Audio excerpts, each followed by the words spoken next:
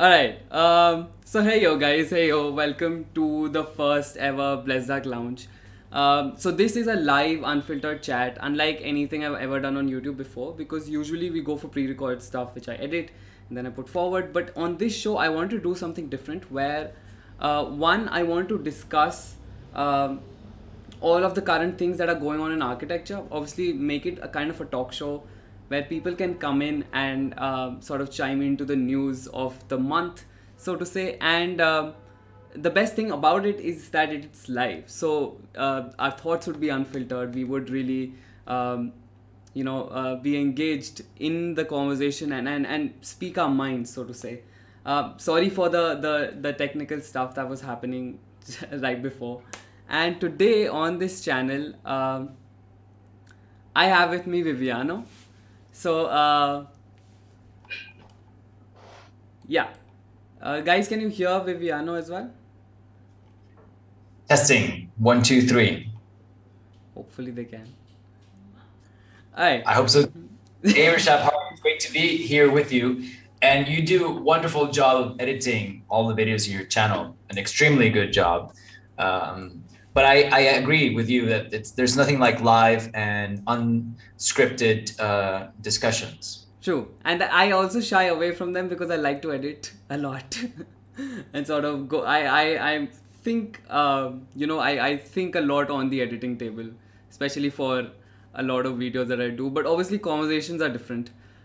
Here, you get the real feel, and also you get to connect with the audience in real time. And that is why I want to do a live. Is because even though we do a lot of pre-recorded interviews with loads of people around the world, it's just me and that person. It's not an audience with that. And so that is why this was extra special. Yeah, and I think I really enjoyed that first video that we did, which was pretty long, no? How long was that discussion? It was over an hour, no? The very first one, it was, I think, an hour and a half. Yeah, 90 minutes. Yeah. Which we did, and it wasn't even all of it. We discussed a lot, even within that. I think we touched upon in that discussion a couple of topics that we can talk about today. So yeah, I think you had an idea of what we could discuss today in this live session. Yes. So, but before we get into our major topics of discussion, I quickly wanted to discuss the news that went on in the architecture world in the world of in the month of March. So. We have our first segment, which is the news of the month. And let me just give me a second, guys. I will quickly adjust Viviano to fit the screen. This is like when you're on the jury and changing things in front of them, in front of the final juror. Making modifications to the model last minute. Yeah. Like, this wasn't supposed to be here. That looks good. Alright. So because this was my first time doing it, I was sort of figuring out how to do things. But yeah. Alright. So the very first thing that I want to talk about is today is 1st of April, obviously. A lot of people know it as April Fool's Day, but today was also the day that Laurie Baker died back in 2007. So I wanted to start off with just acknowledging that and just talking about him for a second. And so I'll just quickly pull up his biography. So Laurie Baker, for those of you who do not know, his full name was Lawrence Wilfred Baker, and he was a British-born Indian architect renowned for his initiatives in cost-effective, energy-efficient architecture and designs that maximize space, ventilation and light. He really loved experimenting with building materials, although brick was his favorite, and he had quite an aesthetic sense of how to build effectively and beautifully with brick. So I wanted to also quickly share this quote by him. All of his quotes were actually, we hear a lot of philosophical quotes from architects. His were always talking about materials, about clients, about people and their homes. So here he talks about there is no need to cover them, and them here is building materials, over with costly finishes. Let a brick wall look like a brick wall, and a stone wall should look like a stone wall. Concrete should look like concrete and not be plastered or painted to look like marble. when I read this quote, it also took me back to architecture school when we were studying, I think, the seven lamps of architecture, and we studied truth in that, which talked about the truth of the material, and we had studied loads of structures that actually showcase the material that were used, not only in the final product, but during every product that was used within the construction process also. So that was very fascinating to look at. Do you like? I know he's an Indian architect, but have you heard of him before? I had not heard of him before, but I just pulled up some of his projects now that you just mentioned him, because this was a surprise for me, because we did say this is an unscripted discussion. Yeah. However, from this quote that you pull up, it reminds me also of the lectures by Louis Kahn, and that that famous quote that was taken from one of his seminars that was then used in a movie. With, I forget the name of the actor, but he's the guy that's in the Hunger Games. And the quote is, "A brick wants to be a brick." And you ask Brick, "What do you want, Brick?" And Brick says, "I want an arch." And he says, "Look, arches are expensive. Why don't we use a concrete dintel?" And Brick says, "I want an arch," because that's what that unit of construction was designed for and invented for originally, to be able to create these sort of surfaces that are load bearing. Yeah. And when you puncture that surface, then you need to deal with how to puncture it. And of course, the best ways, actually, arches and domes and these kind of things. And the evolution of the material and using it in an honest way. Of course, what Mr. Baker here is referring to is that we then hide the structure. And we actually have to say, in Spanish, we say apparent concrete for what is sometimes another place called fair face concrete or architectural concrete or bare concrete. It's just concrete. The thing is that we're used to using it and then covering it with finish. Yep. So one of the most important aspects of a final construction document set is the finishes. So it's covering all the structures, all the masonry with the final finish, plaster or marble, etc. Now, in some points, the finishes are important because they're meant to then protect the structure, because otherwise humidity, water gets into it and then it doesn't last. And so the finishes like marble are hard or hardened and protected. Paint is a finish that protects steel from weathering, etc. No? But many times we use these finishes in a fake way. So I think that's a very important thing to always kind of reconnect with the idea that materials need to show their nature, and also their weatherings. Concrete will get white from the salts and minerals that are in there and will come out. Corten steel will turn dark, and zinc panels will turn green as they oxidize, and they look beautiful. That's the word.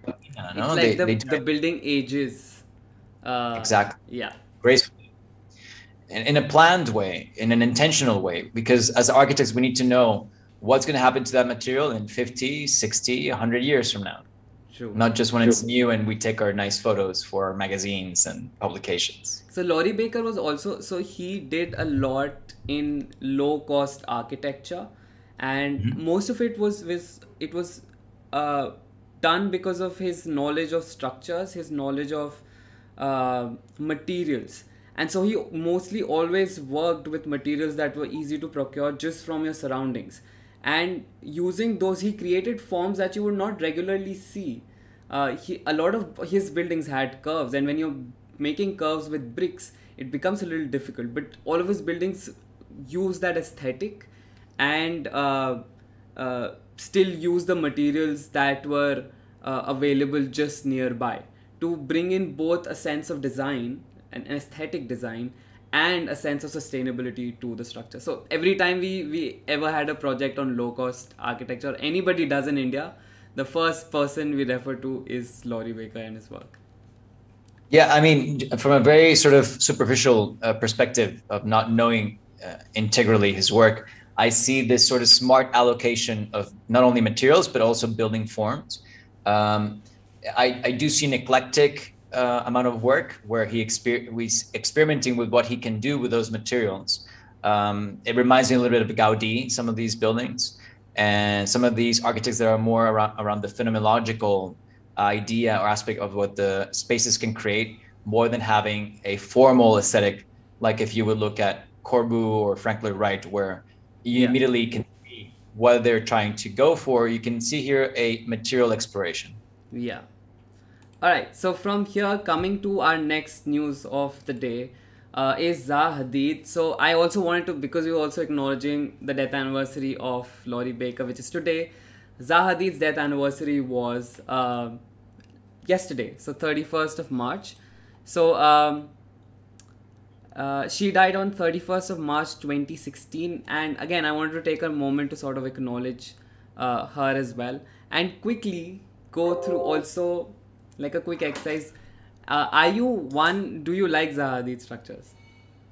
Well, we have a podcast in Spanish for all your bilingual viewers.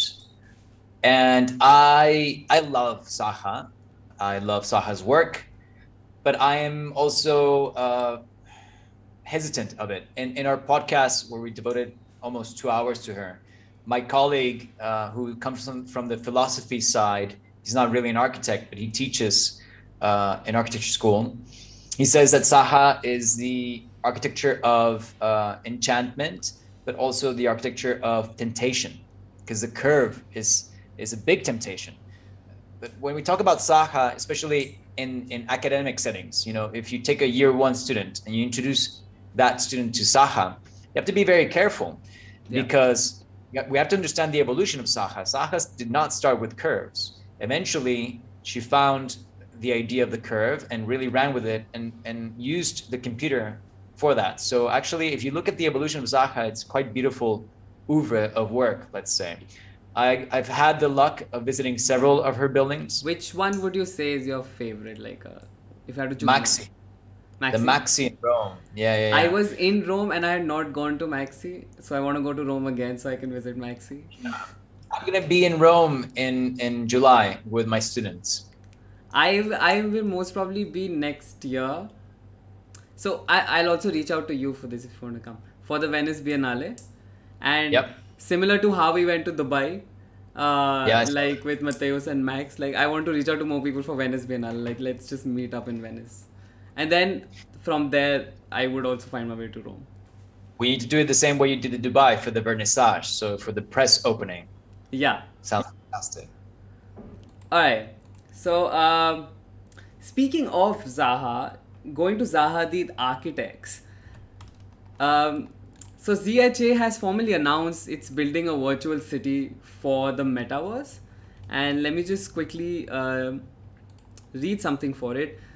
The city will feature ZHA's signature style in the form of city hall, collaborative working spaces, and even galleries selling NFTs. So so here is a quote from Patrick, which says, "The time is ripe, technologically, economically, and socially, for shifting more and more of our productive lives into the metaverse. The metaverse is just starting to show its potential to empower true global collaboration with global borderless participation." So Patrick, by the way, if you go to his Facebook page, nowadays he's talking a lot about metaverse, and hopefully I'll get him on the channel soon as well. So, where do you stand on this whole metaverse when we talk about it? I want to get more and more into it.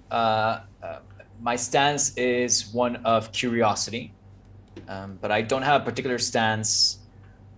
We were talking before we started the recording, I think before we started recording, you had a discussion that was geared to, you know, the death of architecture itself. And I don't know if it has to do with it moving into the digital space. I think in the end of the day, we're always going to need a physical space to inhabit our bodies. Yeah. I do think we're at the beginning stages of this, but I'm a little bit hesitant because I remember when this was not a game, but this digital space was called the other life or a next life or afterlife. Second life.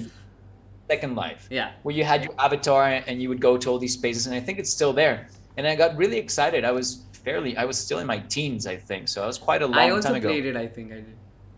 But the bandwidth was not there, and so there was a lack of users for that to be able to come alive, really. So I'm really interested. I'm really curious. I'm really excited to see what's going to happen. Now, you know, you say Patrick, and I have to smile because Patrick is quite a character. So, Patrick says a lot of things. I'll leave it at that. All right. I also wanted to quickly also show some visuals of this upcoming new city within the metaverse. So I think the upper thing that you see is their city hall that they were sort of designing, and the lower is a gallery for NFTs. So, sorry, this is a Zaha designed building for the metaverse? Yeah. Okay, so I have one question. Just it has no answer. But why do you need structure in the metaverse? Why do you need... A lot of people even ask, why do you need gravity in the metaverse? Why is everything on the ground? Like, Right. It could just be... I think and especially at this stage of the metaverse and trying to build these virtual worlds, people are just creating something that people can be familiar with, and so make that transition into something virtual.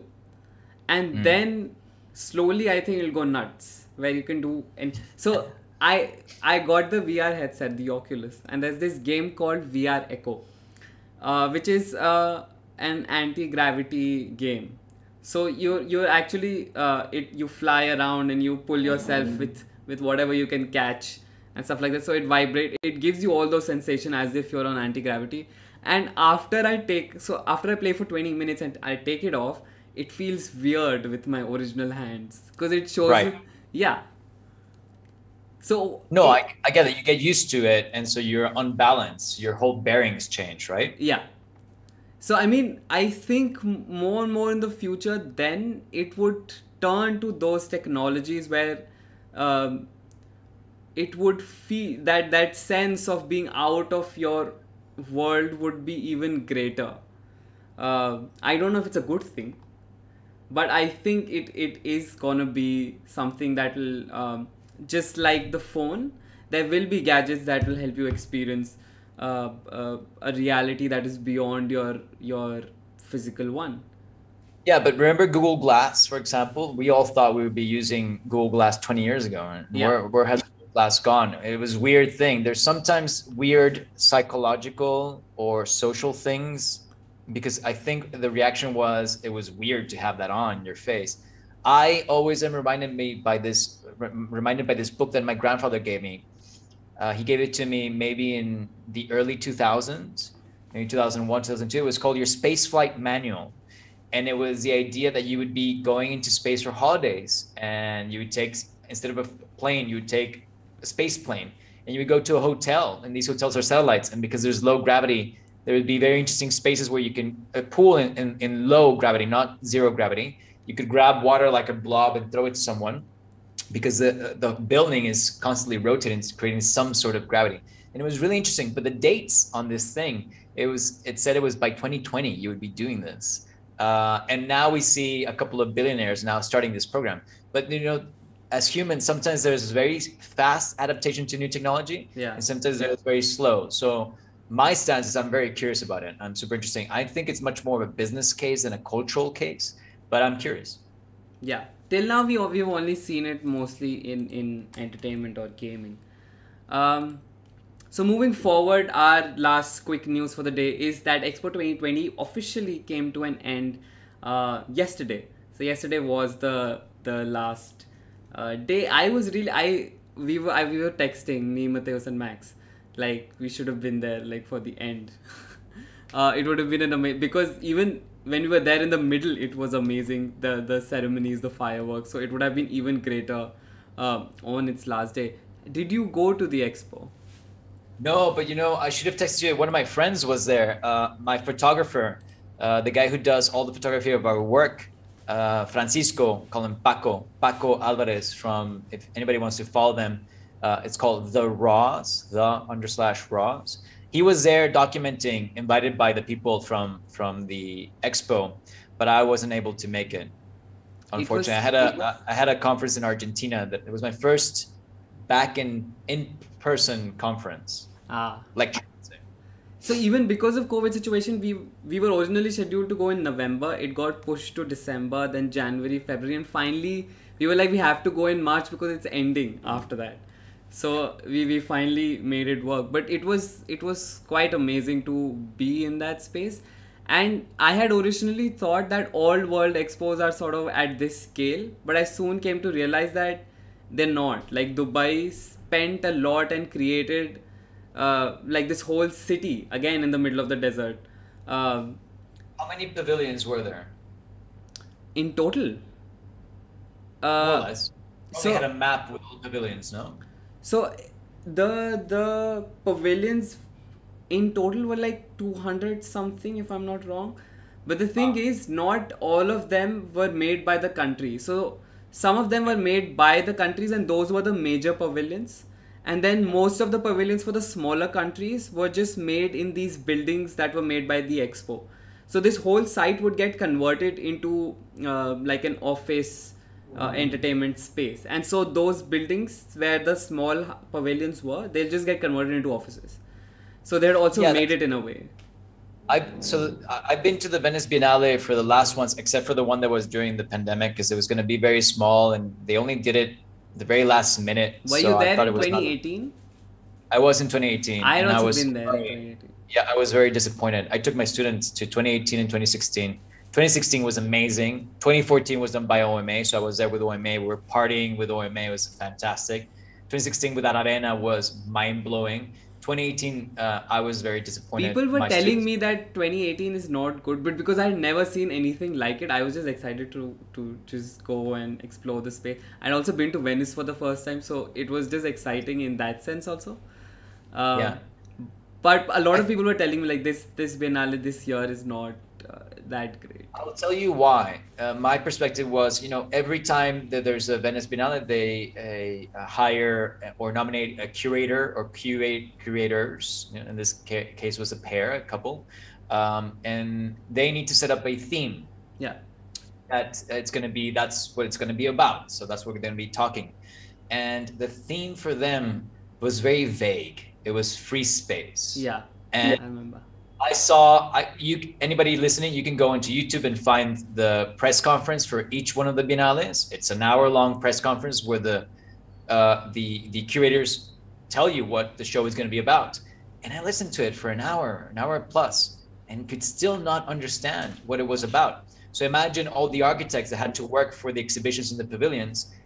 They had to come up with an exhibition that attached itself to that topic. And when it's so vague, it's just not going to be very strong. And I think that was the issue, was not strong. True. I think yeah. I especially remember the British Pavilion in 2018, and The which top. yeah, and the inside of the pavilion was empty, Yeah. and I remember me and my friends were laughing like what, like we can be curators. Well, but that was smart because it was free space. What's free? Well, the rooftop, and then they would serve you like British tea, right? Yeah. And cook. One interesting case, because we're going this summer, and it's going to be the Art Biennale. The Art Biennale is way bigger than the Architecture Biennale, but it's about art, not architecture. So in that case, you have Documenta, which is every 5 years, and you have the Venice Art Biennale. But when you go to Venice, when you go to see the national pavilions, they're still standing there. So it doesn't matter if it's art or architecture. The design of those buildings are done by, important architects in their time. So you've got the Venezuela Pavilion that's been closed for the last 6 years by Carlos Scarpa, the very well-known Italian architect. And last time I was there for 2018, it was closed, just like 2016, 2014. But there was a sign that said that they were devoting money, instead of creating an exhibition that takes money to come up with, they're using that money to restore it because it's in very bad conditions. Yeah. Well, but if you have sort of made me think of sort of going this year also.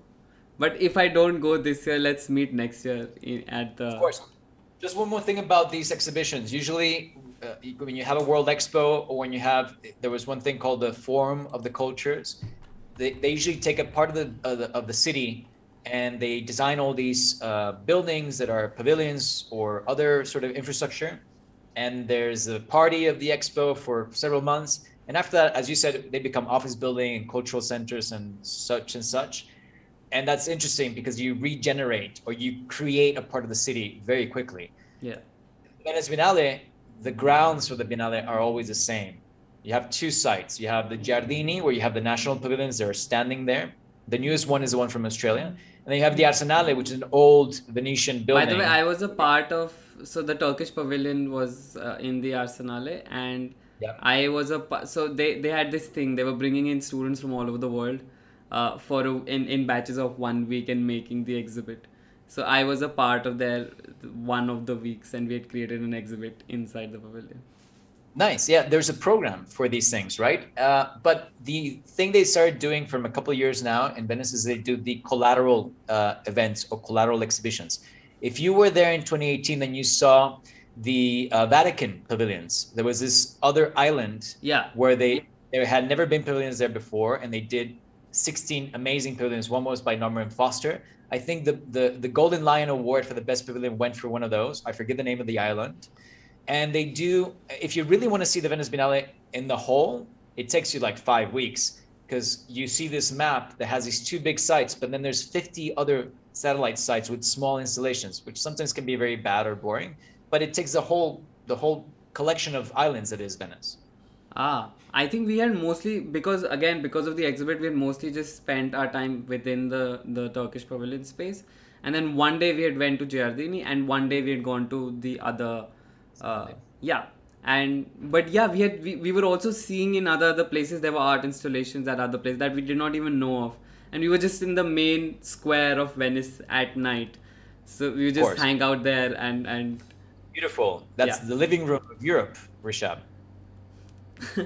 There were also we also took a boat, the ferry to another place where we found it was a space just filled with college kids. And it was because all of them were our age, and so there were loads of pubs and clubs there. So everybody, and it was weird to me that people, because I've never seen you take the drink and you go outside and you sit and you're chilling with other people, and I was like, we take the glasses as well. They're like, yeah, bring it back when you're done. It's a different thing. You've got the University of Venice there, of course, it has an entrance by Carlos Carpa as well. No, Venice is amazing. There's some good sides of it. There's some bad sides of it. I mean, nobody lives in Venice. People live there for 6 months out of the year. It lives because of the tourism. It dies because of the tourism. It's sinking. There's many issues. There's many issues around. When we were leaving, they were sort of preparing those floats that people would walk on after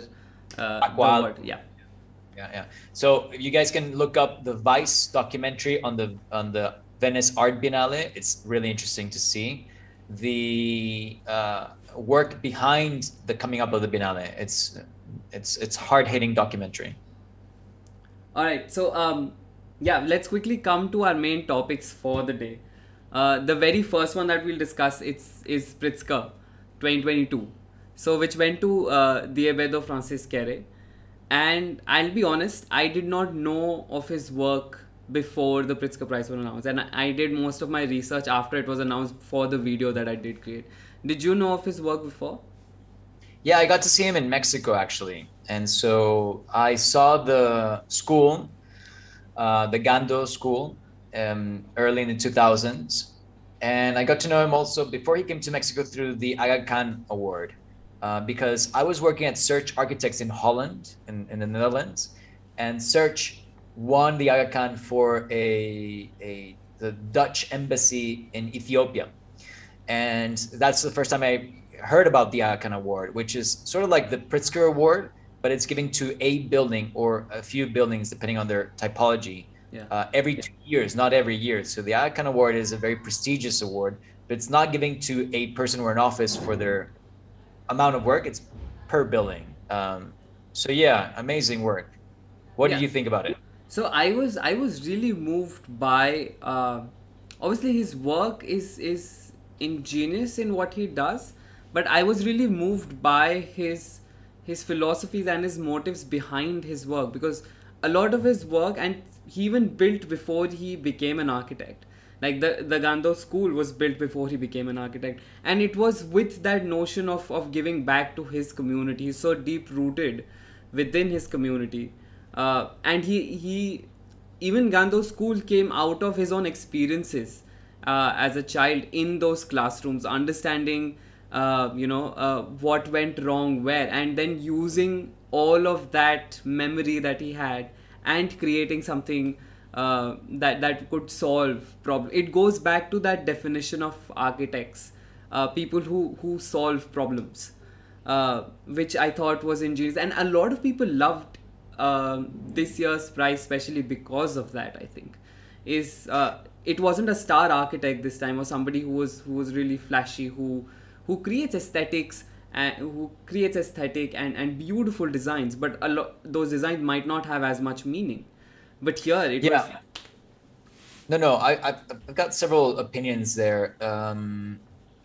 Well, yeah, he definitely built in 2001 that school before he graduated in Berlin, but he had studied becoming a carpenter. So if you look at his buildings, you can see a person that knows how things are put together.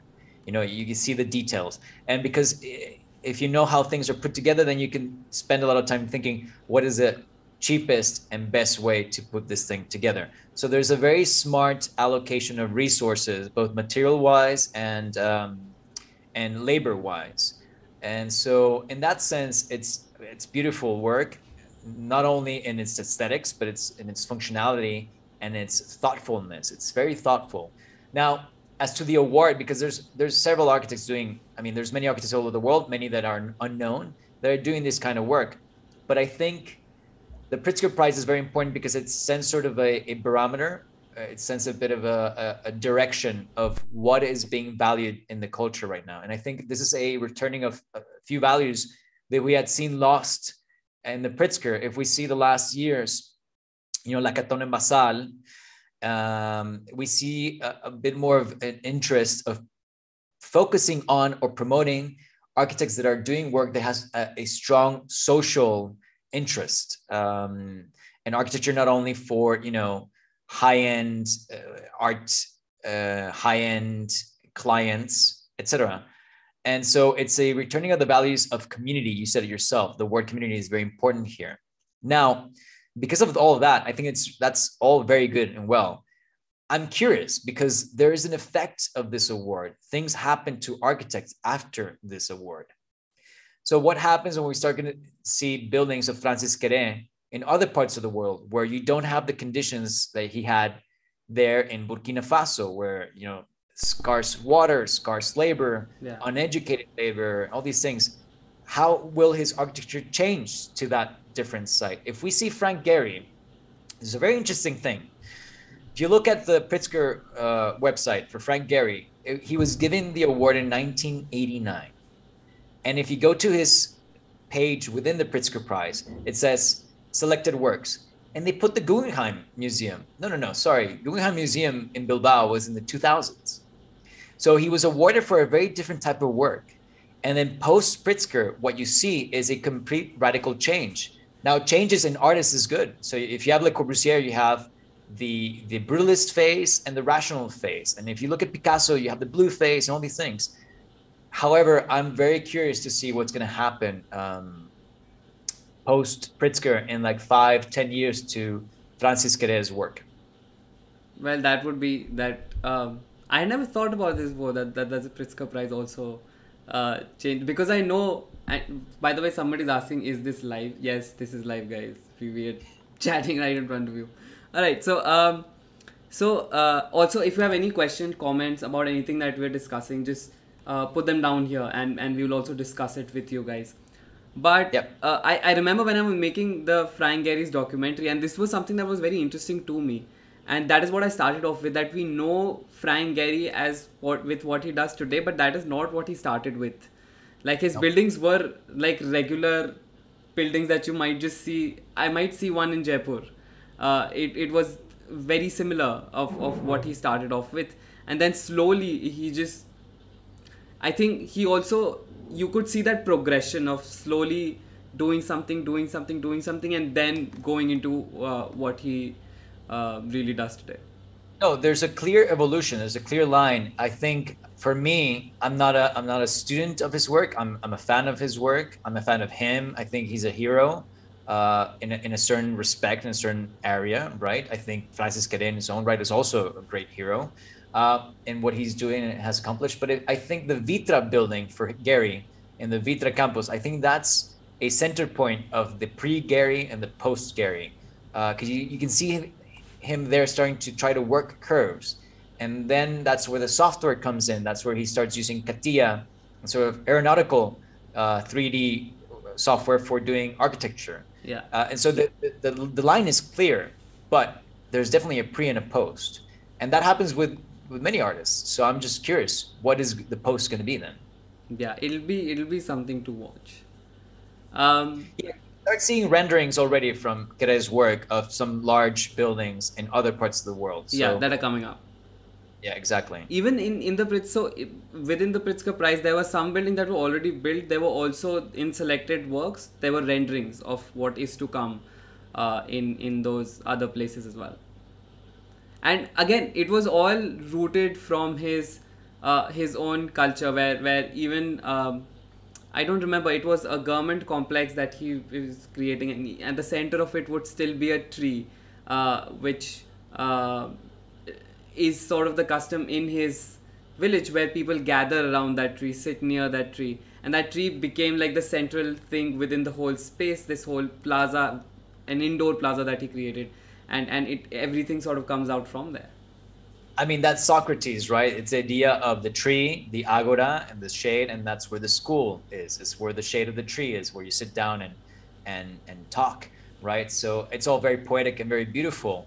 But remember, I think these awards tell us more about the jury than the awardee or the laureate, let's say. I think it's about what is the jury looking at. And I think it's a very well needed focus of changing of values, of taking care of society, community, smart allocation of resources, and thinking about the environment. And you know, these things are very important. And for many years, the Pritzker did not represent those values. It represented other things that were a bit more academic, a bit more about pushing the boundaries of what design is. Yeah. And you know, it doesn't mean that one is better than the other. It's just the times. Yeah. Just give me a minute. There's water flowing outside. It's wasting. I'll quickly go turn it off. Yeah. Speaking about smart allocation of resources.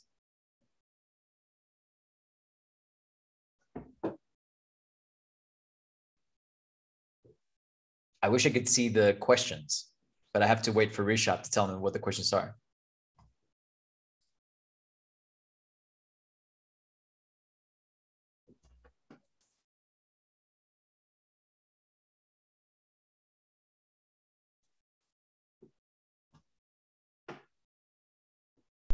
Yeah, all right. We're Okay. back. Yes. Okay, let's come to our main topic of the day, which is about unfair practices within the field of architecture. And this is mostly in terms of employment. And I had sort of written some down so that we could discuss them one by one. But I wanted to start off with something that is very general, that a lot of people talk about, is the low salaries within the field of architecture. Especially when you start, it takes a while for you to come to a stage where you can comfortably have a good lifestyle with doing architecture. I know we also touched upon this when we had our first interview, and you were discussing life at OMA, and so could you talk a little bit about that? Why do you think the frustration that comes out of people is architecture as an to study architecture, it takes a lot of investment, both in terms of time and money. It is like in India, it takes 5 years to just get a bachelor's degree in architecture. And even when you graduate, and architecture courses are one of the most expensive ones compared to a lot other courses out there. And even when you graduate from one of the top institutes in the world, and you still, the salaries are quite low. It takes years for people to sort of achieve that. So why do you think that is? Well, why that is, I can't tell you, but I can speak about how to deal with it, which I think is important. First of all, I think the only way to really discuss this is in this sort of long format, unedited way, because there's a lot of nuance to this topic, and it can be an incendiary topic. So we need to be precise in what we say and how we say it. Let me tell you, there's many problems with this topic, but there's also many justifications for it. And there's also a part of it where you have to say, well, these are the facts of life. So you need to be able to understand it first and then do something about it. There's no point in just seeing the conditions of the working environment and then just, creating a blog post about it and then not doing anything about it. Yeah. Do you understand what I mean? And we say in Spanish, tomar cartas en el asunto, which means write letters about it, right? So, okay. Do more than just write letters. So I never worked for no payment, let's say. And I would have never, even when I was haven't graduated yet, I never took a part-time job or a internship or summer job where I was not going to be paid. And I would never advise anybody to do so. And I've never hired anybody in my studio that has not been paid. Okay. I think we have to start off there. Secondary, and you tell me how much time we have for this, because again, this is a long discussion. Secondary, we have to define what is a job and what is not a job, because unfortunately, internships are not formal jobs. Internships are before you get a job, because an internship can only mean you have not graduated yet. You don't have your title. Now, that's also an issue because some people take internships with master's degree already graduated as a master's. Yeah. That should never happen. Now, I can understand two things: that A, you really want to work for that firm and there's only internships available. So then you take a pay cut and decide to go there. That's your decision, but then you're not helping the situation by doing that. Now, I've been in discussions at OMA where people wanted to do that and they said, sorry, no, you're overqualified for this position. We're looking for year-out candidates. You have a master's. This is not a position for you. Because we understood that even though they were a great candidate, a great person, a great element for the team, that eventually if you're hired for an internship when you're overqualified, you're going to be working very hard for not that much compensation. And eventually it's not a good environment to be in because you don't feel compensated, right? So never do that. And offices should not put overqualified people in lower positions. Yeah. Then we have to understand what the internship is then. It's for people who don't have a title, that are still studying, and they're meant to be going for an experience and then go back to school. I see sometimes in some places, especially in the US, where certain studios take advantage of a legal loophole, especially with foreign students. So you get foreign students that go to the USA and are studying at very good schools where they're very good instructors and very good professors. Sometimes one professor has 4 instructors around him that help him give his class. So he or she goes to the semester class once or maybe 3 times, and the rest of the semester you're with the instructors, with the tutors. And the tutors have their own studios as well and are very successful and very good instructors. So then you might be enticed to then work for them. If you're a foreign student, your visa does not allow you to work. You're not allowed to receive payments. And so that creates, unfortunately, a sort of vicious cycle there where, okay, you want to work for these people, but they're not allowed to pay you. And that is problematic, of course. Why is that problematic if they're following the law and you agree to not get paid because you're following the law of your visa status? Well, the problem is because then local students are not going to get hired because you would have to pay a local student, a citizen of that country, that is allowed to work. And so local students are overstepped by very good foreign students that are not legally allowed to be paid. That's a huge, I mean, also touching upon this subject of internship, there also, I just saw a post like somebody on somebody's story, and it's true, a lot of offices, especially the smaller ones that come up, you would see they hire a lot of interns and not as many employees because you have to pay less to interns and the office is just filled. So I think that post was, if you see an office where there are loads of interns, more than the number of employees, you usually just go out of that office. Well, yes, but then let's talk about compensation. So compensation, especially in internships and I would say junior architect positions. So the ladder that I'm used to in these kind of offices that I worked in, both in South America, Europe, and Asia, all followed this same sort of strata. You have intern, it's a person that has not graduated. You have a junior architect, person that has just graduated, has up to 2 years experience. An architect, somebody with more than 2 year experience working on a project. A senior architect, somebody that can lead a team.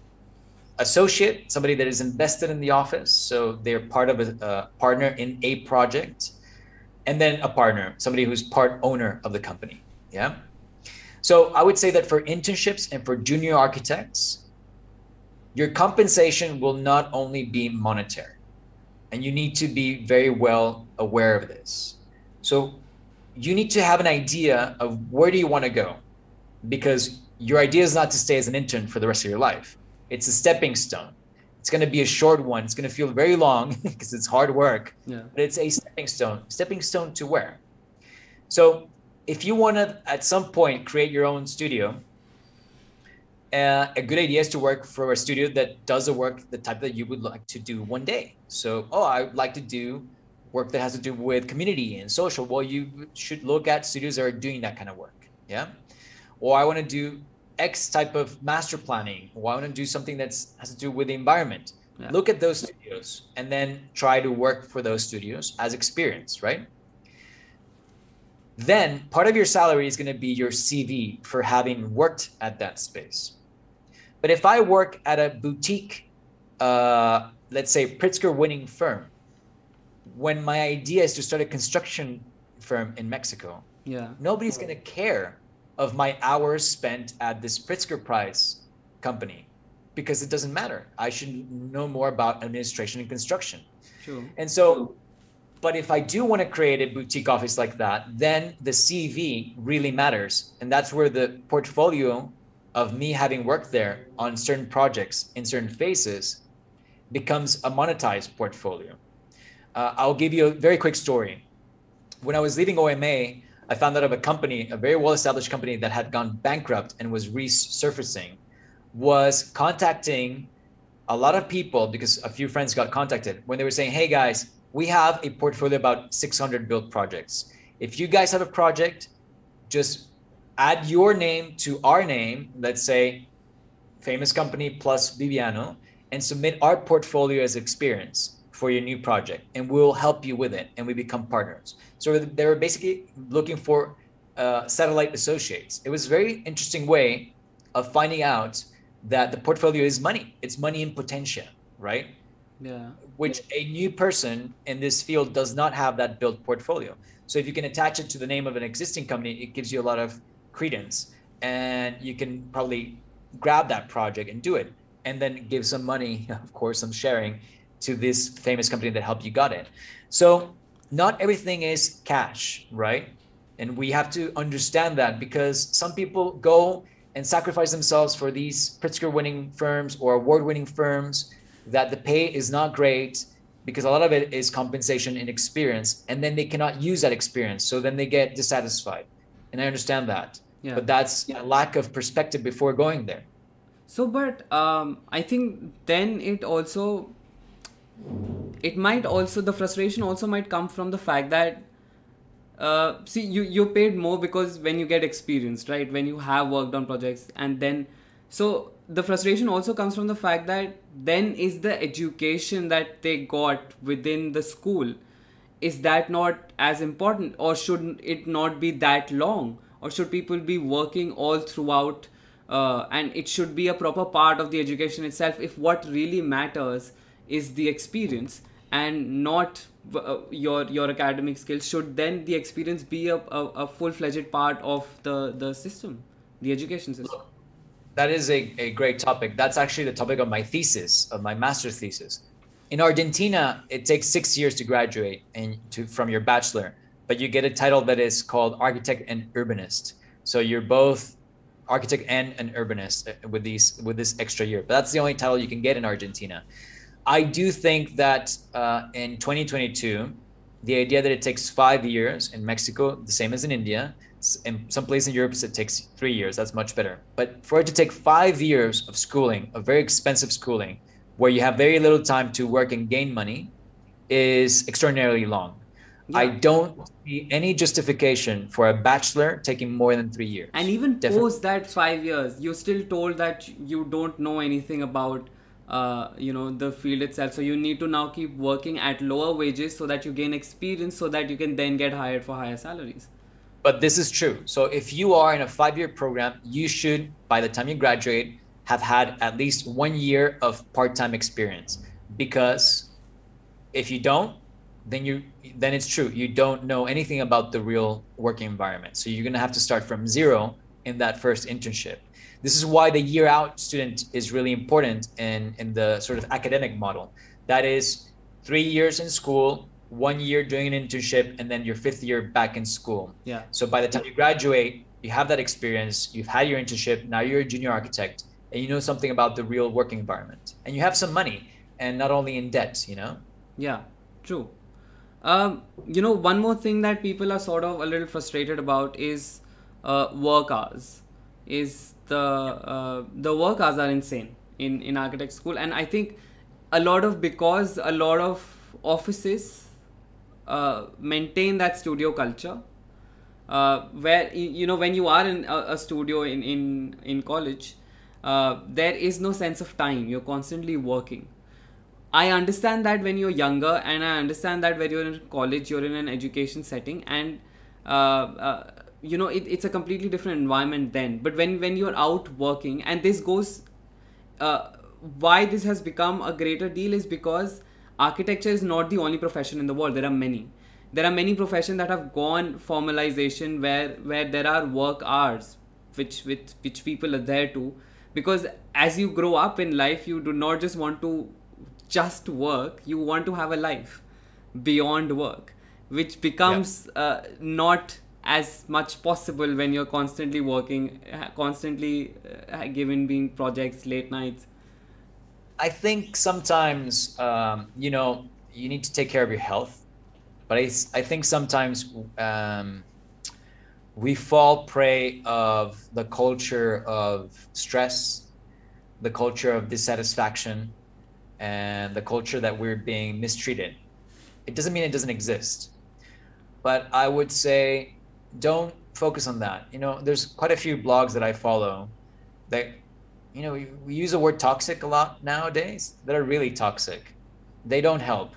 You have to remember that design comes from a place of love. You cannot design a house for someone that you hate. You have to design from a place of love. So all these issues are true. But I had a girlfriend who was a lawyer, and I had a girlfriend who was a doctor, and they have the same hours. They also wanted life. So you're working on a project, which this happened to us, and I was at OMA, and you have a meeting with the mayor, who's paying for the project, and decides that he wants to change a few things, and he wants to see it by next week. Do you think that you're going to say, "Oh, sorry, I'm going to clock out at 6"? No. You have to update the project for whatever the mayor wants, otherwise the project is canceled. Now, the issue is that when this happens, that your extra hours should be paid for. Yeah. And I know of several companies where extra hours are paid for. In my particular time at OMA, there was an agreement that these extra hours are compensated.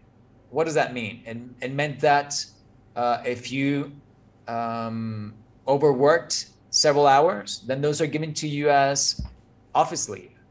It's not actually a financial payment, but it's free time. It's paid vacation. Okay. You're not in the office and you're being paid. So it's being paid forward, right? Okay. In the future, not in that moment, in that month as extra hours. But there's a lot of corporate companies in the US who I know they pay extra hour. If it's on a weekend, it's 1.5 times, 1.5x. And if it's on a holiday, it's 2x. So it does exist. You just need to not accept contracts where that's not stipulated or where that's not being the case. But then, like, tying into your first point where you also said, when you are also working for Pritzker winning boutique places that are just on the start only, not even you might not even getting a good enough salary when you start off. There might also be cases where you are not even so you won't be compensated for that extra time, but you would be also expected to do so. This was one of my friends when he was doing his internship. And obviously interns are usually never compensated for their extra time in most of the places. So, but there was this thing, as soon as the thing, so at the office, his office used to be till like 7. And as soon as it was 7, he would usually get up, and because he was also used to ask his supervisors always that, you know, can this be submitted tomorrow? They said yes. And the other interns used to ask him like, how do you leave? He says, I ask. And they said, okay. But then his, one day when his principal architect was sort of talking to him, the principal architect also said it to his face, like, the other interns stay back, they work, you don't. And it just, he always finished his work. But it just seemed unfair that you are expected to do that. You're not compensated to do that. I understand as interns, but also as employees now. So yeah, I mean, look, there was people that would leave their sweater on their chair so that it looked like they're still there. Oh, they just went out to dinner and they're going to come back, and then they would not come back.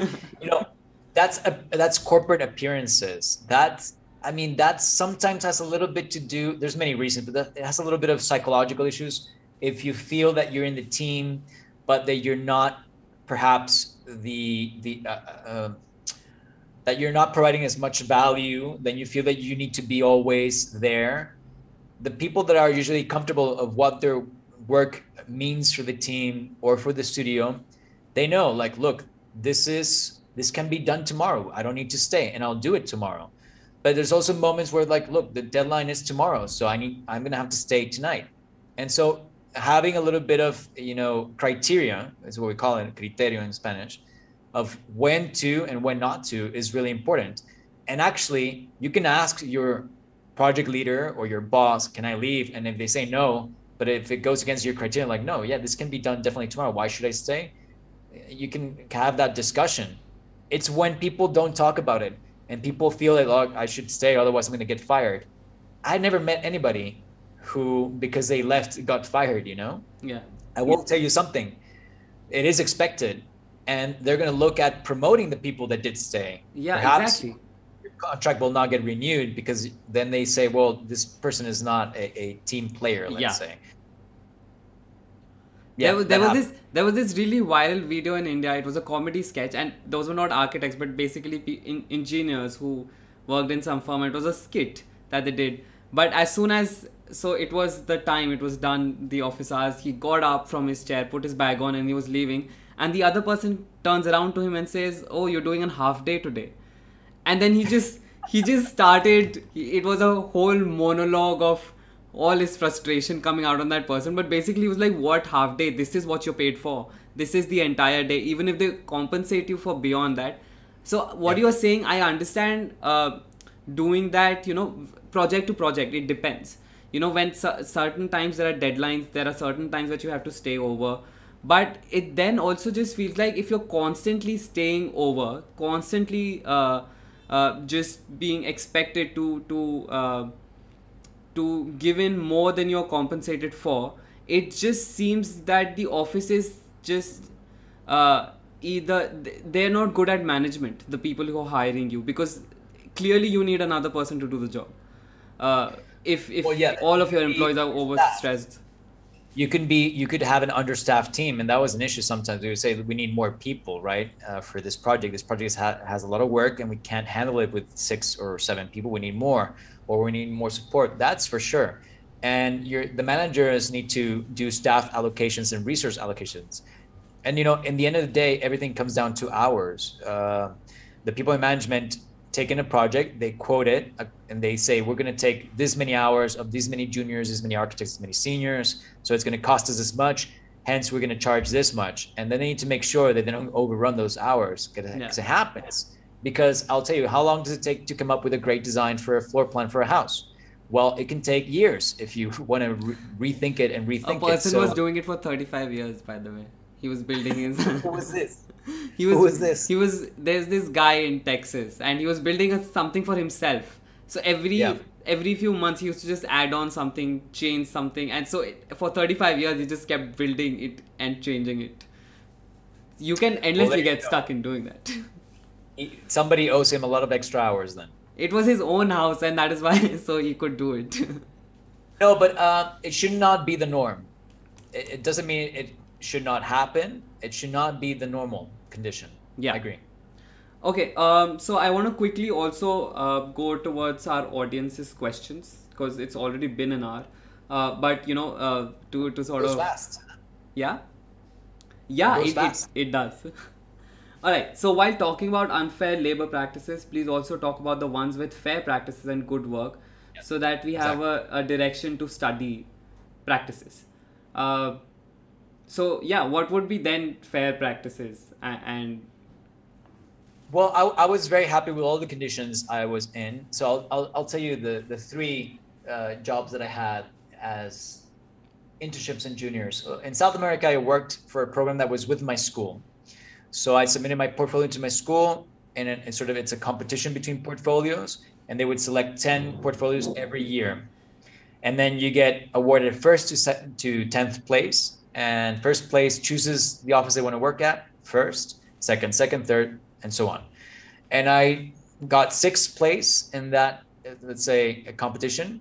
I was in my 3rd year and was competing against 5 5th-year students. And I got to choose, and I chose Santiago de Chile. And because this was through the school told you that you would pay tuition to the school, but you would get working experience. So there was no payment from the studio. But because the studio is a great studio, they said, well, you'll get a honorary payment at the end of your internship. And they did. They paid me that. And that was great. I was really happy with that. Now, I understand that not many people can afford to do that. You need some support for that because you're not living then in your parents' house, you're living abroad. But it's basically being in school, but instead of being in school, you're in the office, you see? And I did get a compensation at the end. Then the other one was in Holland, in Search. And there my payment was exactly the same as my rent. So then I had to get some financial support for expenses and food, basically. But I was happy with at least my housing being covered, you know? That was for me at the time as an intern. Oh, this was as an intern. I had not graduated yet, yes. Okay. So that was my second internship. And then after that, as a junior architect at OMA, my let's say my goal was that for my salary to pay at least 50% of my rent. And that's what happened. Now, financial advisor will say 30%, but I think on a good internship, let's say at a good studio, sorry, I shouldn't say the word good, at the type of studio that I wanted, I would never get more than that for a junior position. If you go to more corporate environment, the kind of places where they have like summer bonding, and you have, let's say, you have to submit a lot of like HR forms at the end of the month and have a lot of like meetings of how you're doing and how's your team doing, that kind of stuff. With projects that are not necessarily design competitions or projects that are more design build, let's say, of course you would get more and could reach that 30%. Financial advisors will tell you at your rent should be 30% of your paycheck, let's say. So I got to 50% and I was happy with that. And the extra hours there were being paid as a compensation, as I mentioned. So those were my 3 gigs that I consider good practices. All right. Any advices for upcoming architects? We did so for this also, I would just say you go back to the very first conversation we have, because Viviano gave a lot of advices towards the end of the video, and it ranged like from student to your career. So there was a lot of it. But if you want to add, like, give some more. Yeah, I mean, like you say, it's a very open and vague question, but I would say definitely what you get taught in school is part of it. The other part is going to be working. So definitely always try to work. We should also talk about reforms in the education system itself, like to make it even better. And because also there was this talk going on, like especially in the US, student debt is off the roof, and again and architecture schools again are one of the most expensive ones to go through. And again, you go to these great institutions and you still take years to pay off that debt, which is again because the education system is not, can be designed in a way that it gives you more experience so that you're more hireable once you're out. Yeah, but it depends. The thing is that, for example, let's say the hardcore design programs in the US, if you graduate from one of those and then you want to work for a corporate company, they are not interested in your CV because you know nothing about construction documents. Yeah. So if they hire you, they like your profile, you're going to have to learn a lot. So they're going to pay you a very low wage. So a lot of perspective and a lot of figuring out what the issue is post educational life is very important. So I would say always work because that helps you to start learning these things. I worked for 3 years in part-times in my 5-year bachelor. I think that's very important. I think also, no matter where you're studying, what you're being taught is only half of it. You have to keep doing things like these kind of discussions. All the videos that you post, Rishabh, are very, very illuminating in many topics. But reading. Why do architects wear black? Why do we're both wearing black? Right? Yeah. Reading. So you need to start creating your library of books, both physically and mentally, your references. I think that's very important. Tomorrow, I'm actually giving a pro bono lecture for people in Myanmar because over there the schools have been closed. So the title of that lecture is How to Continue Education When You Cannot Access Formal Education. I'm going to give a lot of tips of how you can keep doing exercises and studying and free resources out there in the internet that can help you when you're not able to afford or not able to access formal education. And that's all freely available on the internet. The internet is an amazing resource if used correctly. For sure. Will this live be on the channel to watch later? Yes. So it will go up on the channel as a regular video. Then there's something I think in Spanish which I can't read. Can you text it to me and I can read it? Wait, let me...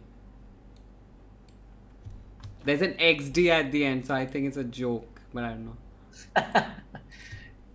Then that makes sense. No, wait, what did I send you? There we go. Oh, you sent me... No, that's a link. There you go. Okay. He's saying that he's sure that I know how to speak one of the native tongues of Mexico, which is Nahuatl. But he also knows English. So that's just a joke on how good my English is, I guess. Oh.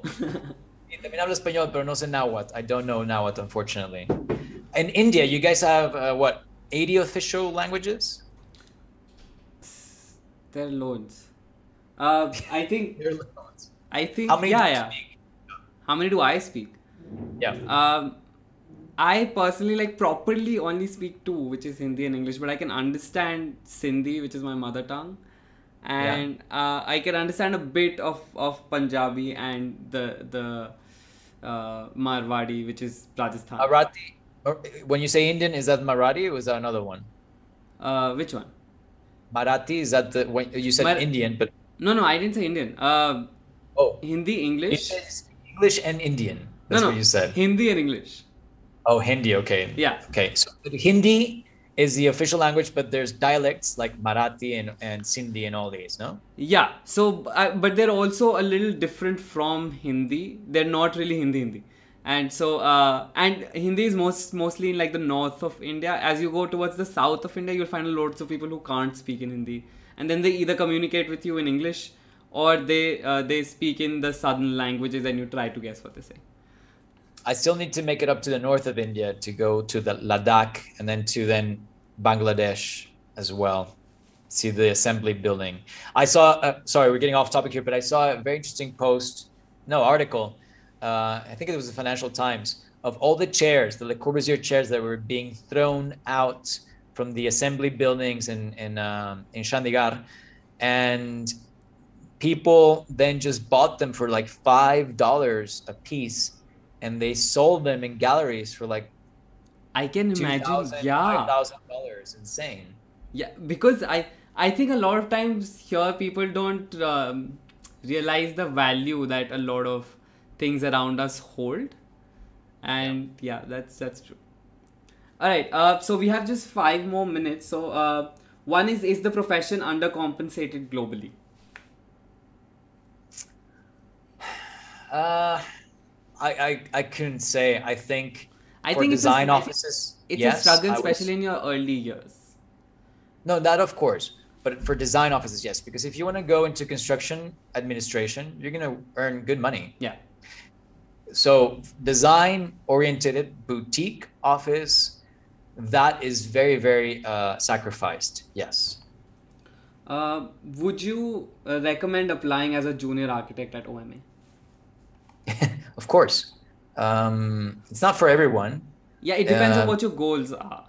Exactly. Like I said, need to plan your Because career. I remember from your conversation also, and when we had come to the last part where I asked you why did you finally decide to leave OMA, and you said because that was the plan. That was what I came here to do, is to learn everything that I could and then go back and start my own firm.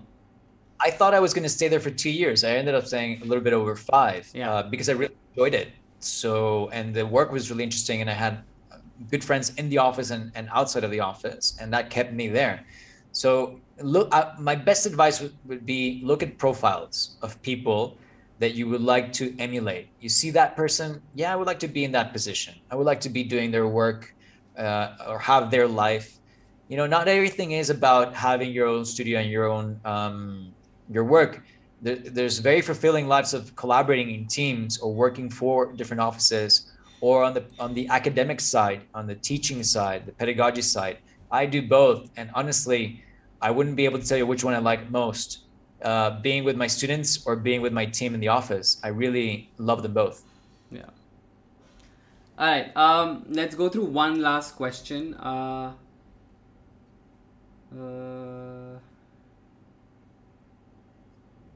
Okay. I mean, we've talked about this on the channel a lot, and I've talked about this to a lot of people. But let's discuss it one more time. Should we apply to big firms or small offices? Okay, I can tell you the differences can come into play. I would say in a smaller practice, you're going to be able to get to know the leadership of the practice a lot better. And a smaller practice for me would be anything under 60 people, 60 in total, the whole organization. If you say, oh, I'm applying at big and the big office in New York has 60 people, no, big globally has quite a few more people than that, right? So I'm saying in total, you'll be able to establish a relationship with the leadership. If you're an intern, that relationship can then mean future employment with them as well. It can mean future references, like let's say reference letters and these kind of things. And I think that's interesting. As to design wise, in a smaller outfit, probably the design is a lot more controlled by the leadership themselves. So it's not exactly like that, but the caricature would be you're going to be handed a paper with a sketch on it, and then you have to interpret that and you do that. You're not designing yourself. Then again, when you're in a competition, because times are so short, then there really, if it's a good office, your opinion as an intern is as valid as a senior architect, and everybody's discussing around the table and all ideas are equally hierarchically valued, and the best idea wins. So you can get your design in there. In a larger outfit, a larger, more corporate office, let's say, that has 1,000 employees, then the design is going to be controlled by your design leader. So who your project leader is within your small unit. And you might not ever meet the leadership of this company. So that's different. And it depends then, who are you going to be working under? So if you're going to be interviewed for a large office, you want to know on what project, you want to know this for a small project as well. So a small office, you want to know what project you're going to be working on for the next year, why you're being hired for which team, and who leads that team. That's very important, because then you know, well, okay, is so-and-so going to give me design tasks where am I going to just be doing models or 3D models for the whole internship? So those are the two sort of like parameters for me looking at small versus big. They're equally good. I wouldn't say go this way or go that way. It depends what you want. It depends also on your opportunities. Sometimes there's places where there's just no big offices and it's dominated by small offices. The majority of offices are big, are small. 80% of offices are small. True. All right. So I think, yeah, that is all we had time for. Viviano, thank you so much for coming to the channel for the Blessedarch Lounge. Whenever I start something new, I feel like I start with you. So thank you so much for coming on. Rishabh, it's an honor always speaking to you, and please keep up all the videos. I'm excited to see the Blessedarch Lounge, where it's going to go, who's going to be next. I know you have things planned, so it sounds all very exciting. This is going to be in the channel, right? Yeah, it's going to remain in the channel, yes. Awesome. So if there's people that see this afterwards, you can write down the comments in the video, and I can respond to them afterwards. Perfect. All right, so thank you, Viviano. Thank you, everybody who's watching, who came on this live throughout. Obviously, you can watch it back later. And yeah, it was a great conversation today. And more of such conversation coming up soon. I'll let you know as soon whenever the next Blessedarch Lounge episode is coming up.